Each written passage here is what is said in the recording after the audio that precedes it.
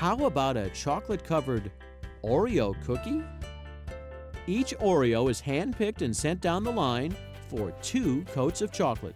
And the coup de grace for this new sweet is an old-time trick.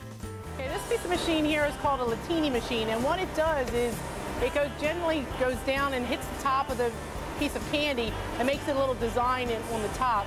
Years ago, candy manufacturing companies used to make a little design to represent the different types of candy that they were manufacturing.